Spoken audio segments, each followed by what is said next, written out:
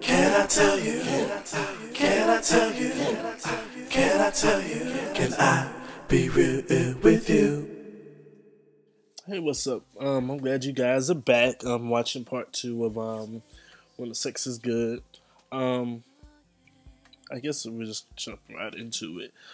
So growing up, obviously I didn't have a daddy, and I used to always wonder, or often wonder to myself, I'm like, what did I do? Like, I thought I did something to him for him not to want to claim me as his son. You know what I'm saying? A few times I have saw in my life. You know, just thinking about it, I probably seen my daddy, and this is kind of sad. In 10 years, I've physically probably seen my daddy probably about 10 times. I've really, as many times I would think I seen him that, I mean, his face is so distinct. And the thing about him, I have my daddy complexion. My mom and my grandma, and even my little brother, they're not light skinned, but they're much lighter than me. I'm the only dark sheep in the family, so to speak. I used to think that I did something to him because I'm like, it seemed like he took care of all his other children except for me. Like I was the only one. Come to find out that obviously I wasn't the only one. Like it's a lot of information to be revealed in a very short time without giving you the whole background story. But that's basically what it was. And just to show you how small this world is, I never forget. I was at my cousin's house in Carroll City, and I was walking in the back of a house, and I was just going down the street to do whatever. And across the street, not even across the street, I was walking somebody by some fences, and I thought I saw his wife, my dad's wife. And mind you, I haven't seen these people for years and years and years. So when I saw her, I mean, she was sitting on a porch, and I was just walking by. It wasn't like I was going in slow motion. I had time to really scope her out and really make sure that was her. I'm like, that looked like his wife. Wow. So, so on my way back, who did I see coming out the car? My brother. Last time I checked, this nigga was upstate playing football somewhere, and last time he knew, I was in Georgia. And what a coincidence of time that I happened to be walking back home to my cousin's house, and he get out of the car. And then I was making sure, I was like, is your daddy in the house? Because I ain't trying to see him, whatever I said. And he said, nah, he ain't gonna come out there. Or he said he wasn't there, something like that, he said.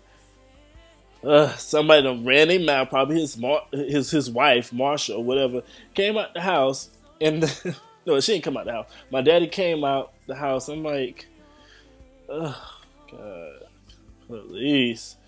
He just taking his like a goat gulping, like a horse. Like it was just like when you don't like somebody, you hate everything about him. And like I really did not like him. Like he trifling. Like how you a trifling grown ass man? Like you in your 50s, nigga. Like you need to get your life together. What are you talking about? So anyway, he talked to me like he just talked to me yesterday, nigga. I don't know you. He said so, and on that side of my family, they call me. Everybody calls me Rico. So he's like, yo, what's up, son? How you been doing? What you been doing? Oh, I seen your prom picture and your homecoming picture. I was like, yeah, I'm okay. Yeah. And I think this was the time when Obama was getting elected for the first time or whatever. He's like, yeah, the president thing and about the homes and insurance. He's like, matter of fact, I'm finna move down the street. If you want to come see me, you know where I stay at now. Could you imagine the thoughts that was running through my head? My nigga. My daddy. Are you serious?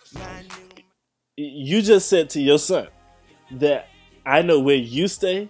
You're the daddy. You're the grown up. You think I'm supposed to chase you down? Oh, you gotta quit.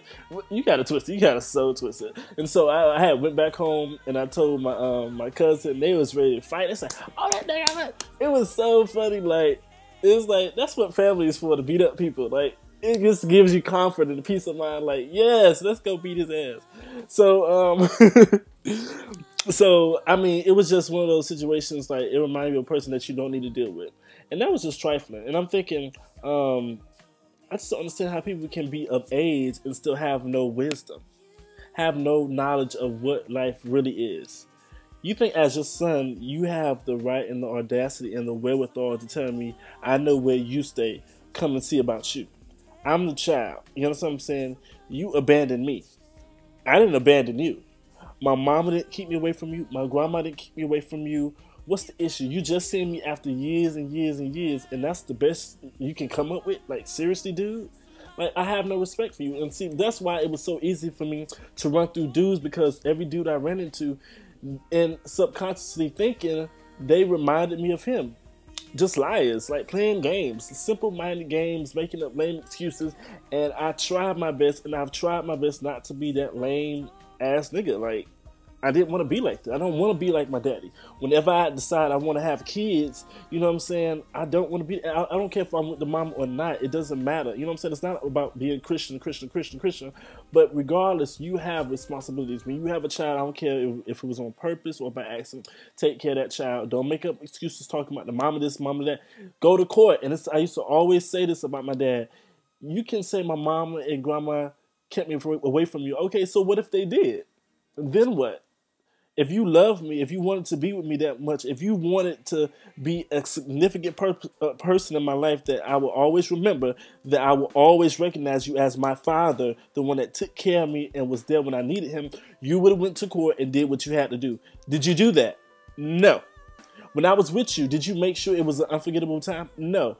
I remember I probably spent one night with my dad halfway. I remember I was sleeping in the bed. He was watching TV. I think it was like Tales of the Crypt or something.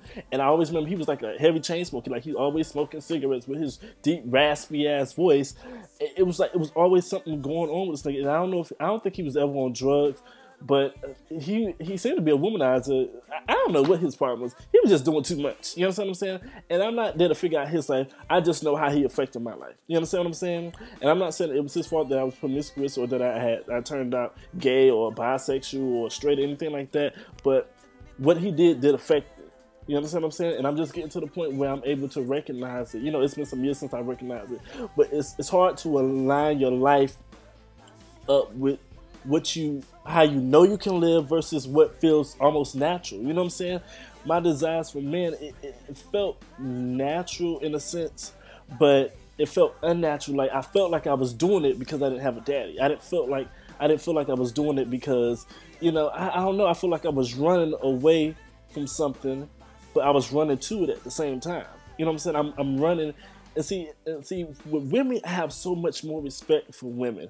And see, that's why the girls I've been with, and even the girls I've been with up until this day, I can never treat them like I do niggas.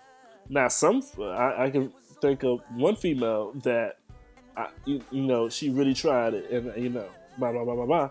But, you know, females overall, you know, you expect certain things from females. And then you also expect certain things from, you know, when you're dealing with dudes.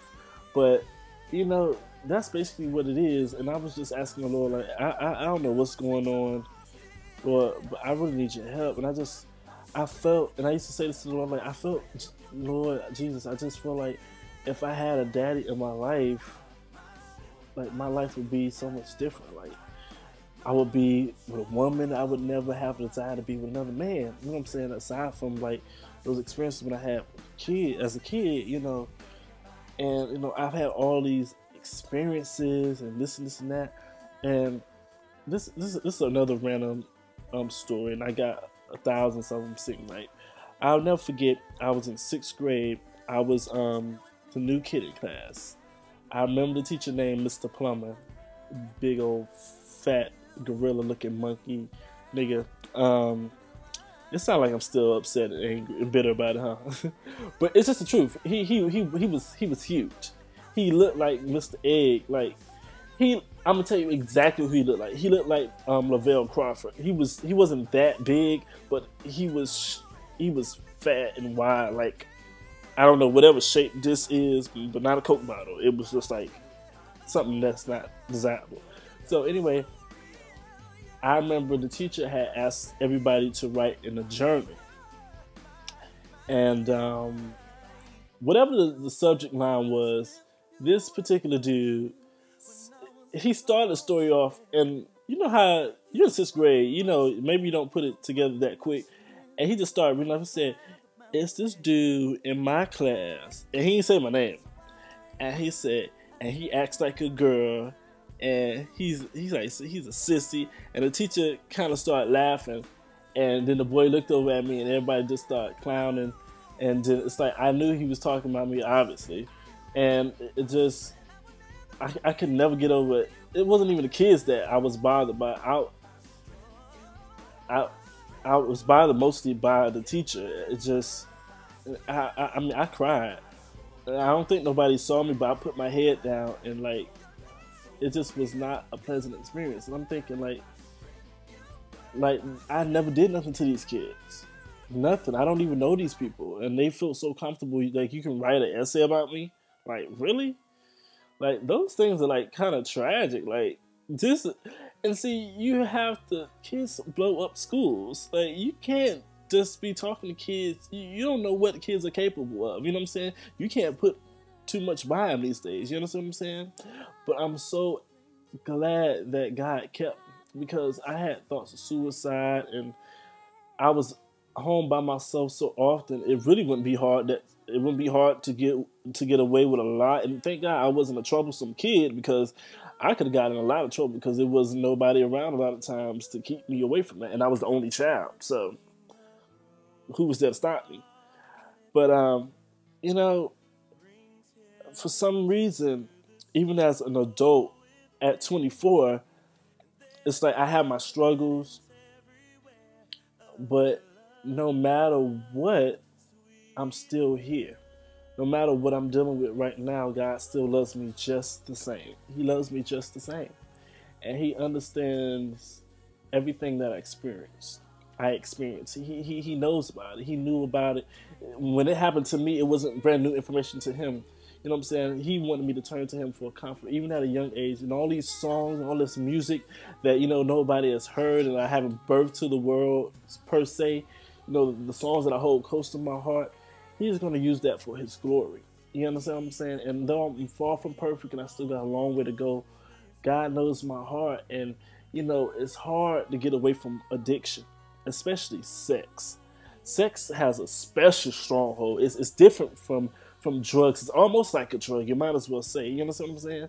You know, and that's why I'm not quick to judge people, because you can't afford to judge nobody. You don't know their story. You know what I'm saying? And I guess this will be part 2. This is gonna be the awakening, like with 4 or 5 parts. But well, that's what it is. Thank you guys for sticking around, for being patient with me. I hope this is best for you thus far, because as I'm talking, I'm going back in my mind, like, man, I really forgot I had even experienced that. So make sure you guys like this video, subscribe, comment, inbox me, let me know if this is helping you, share this video, do what you gotta do. Let me know that I'm saying something that you guys can relate to. And if you know anybody going through this, feel like this video can bless somebody, give it to them, share it with them, tell them to watch me, do whatever you gotta do. Because people are dying. People need some inspiration. Sometimes all I'm going to tell you is, look at the news. Read the papers. Search on the internet. And you'll see that people are killing themselves. They are dying. They may not be people that you know on a personal level, but people need to hear stuff like this. I don't care if they gay, straight, bi, you feel like they DL or something like that. Put it in their inbox. I don't know. You know what I'm saying? But people need to know for a fact that they're not alone in the struggle. And that God is real and he's able to deliver. He brings peace of mind.